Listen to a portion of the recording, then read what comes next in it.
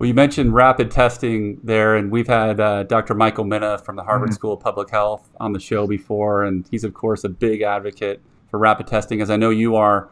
Why haven't we adopted this yet in the United States? And also, could you speak to people that have heard or read in articles that, rapid testing is just not as accurate as PCR, and so therefore we shouldn't use it? Can you kind of address that question as well? Really good point, Kyle.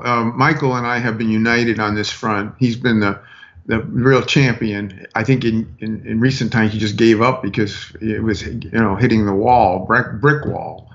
The reason why it hasn't gone forward, and where every household hasn't been distributed a big set, an ample set of free rapid antigen tests that are so simple and so quick and make the diagnosis of infectiousness.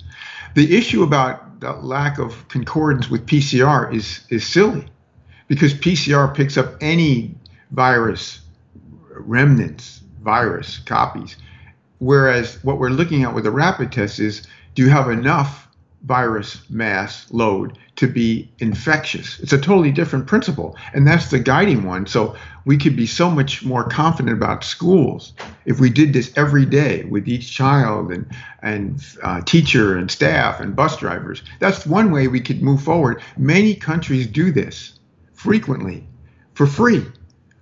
Whether it's Germany, which, by the way, they have as much Delta, 97% prevalent as we do, and they haven't had any surge in Germany. Austria, Denmark, so many countries are relying, Netherlands, on rapid tests, and we don't have them.